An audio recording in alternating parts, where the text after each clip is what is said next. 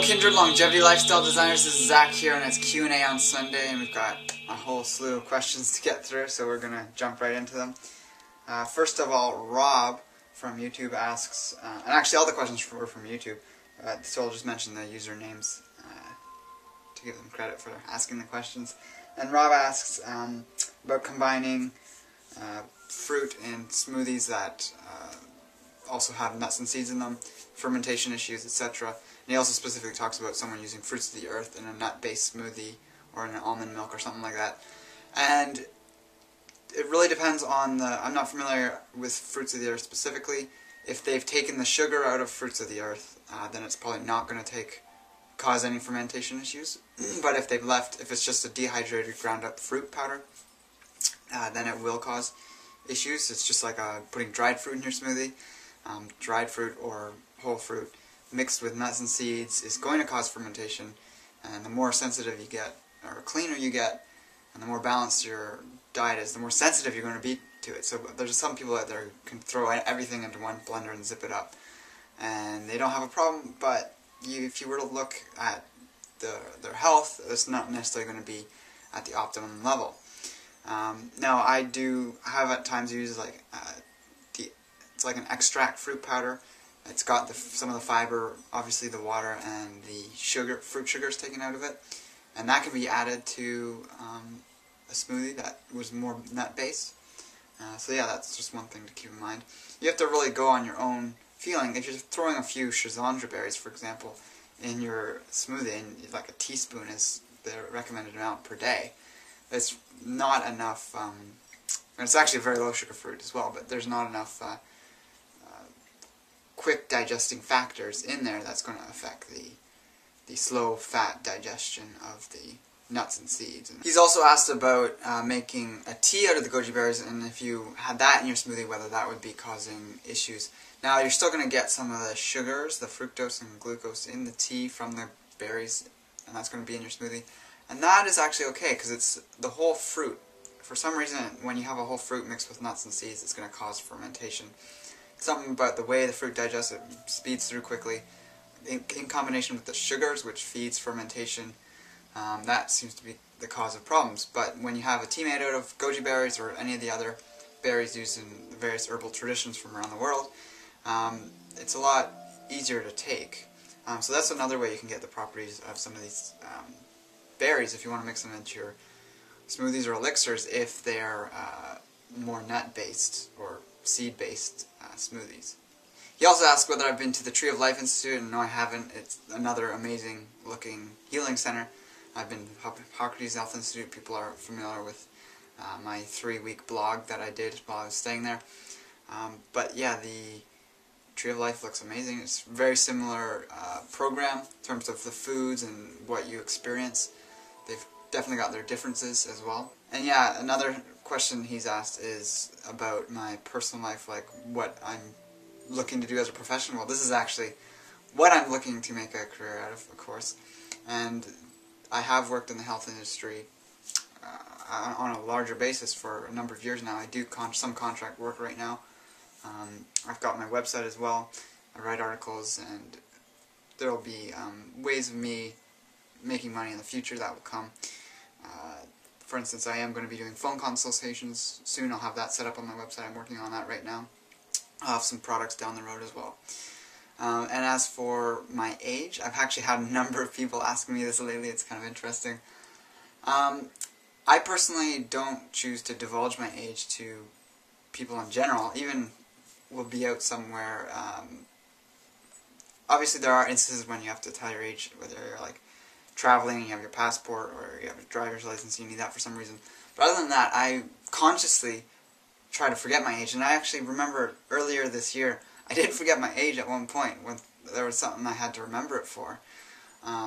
Because I've gone on this sort of path of purposely trying to forget my age, like just not even associating with that form of time. Like the way that we keep track of age is kind of an obsession with the thought that time is linear, and that with the passing of the Earth around the Sun equals our body as aging.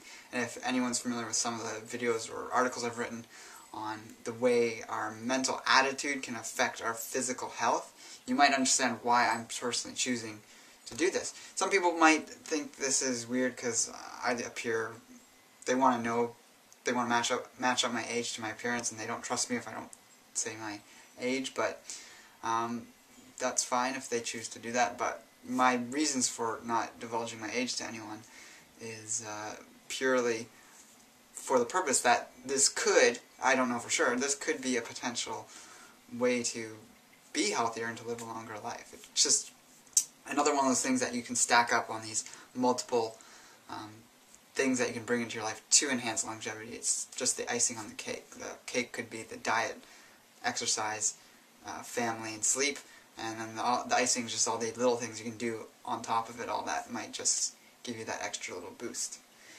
So the next question is from ChargeIt24, and they're asking what sort of superfoods can be done on a low glycemic raw food cleanse.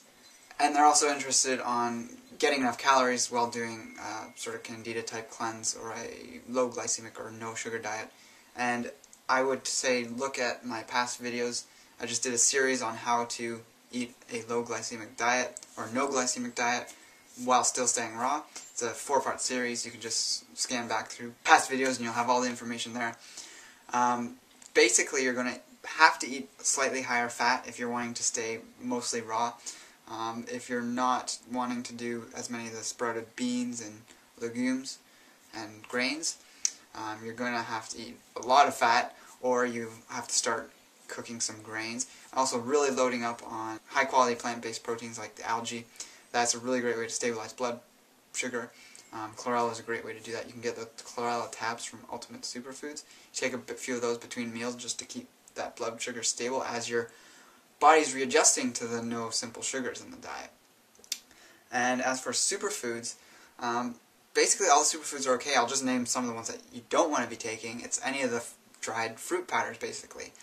So goji berries, that you shouldn't take that if you're doing no glycemic. If you're doing low glycemic, that's probably one of the good berries you can add in.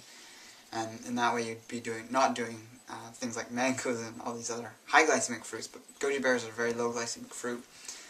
And then of course there's the golden berries. If you're on no glycemic, you don't want to be doing those.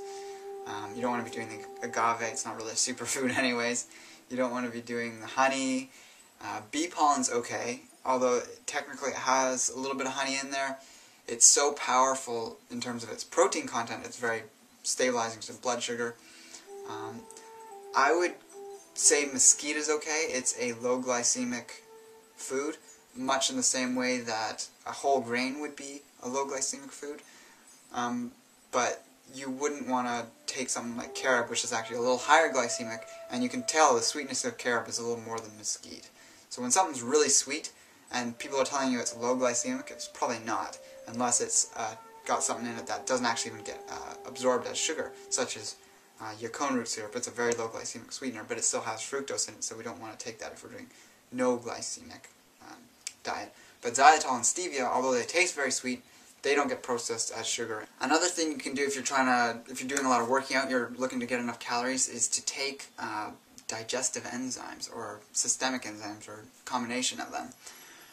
You can take them with or away from meals. If you're doing them with the meals, that's when you're going to get the most, that's how you're going to be able to eat less calories and get more out of it. There's a bodybuilder named Wade McNutt out of Vancouver, BC, or BC at least, I'm not sure if he's in Vancouver, but he is one of the spokespersons for Sunwear Protein, and if you look at this guy's diet plan, he's over 200-pound bodybuilder. He's a short guy, he's like 5'8" or 5'10" maybe, and he's competed in Mr. Universe competitions. That's the biggest bodybuilding competition there is. He didn't win, because there's guys who are 280 pounds in that, but he's over 200 pounds and he's really ripped. But he eats about 1,800 calories a day. This is less than most people are eating who look skinny. That's less than I eat.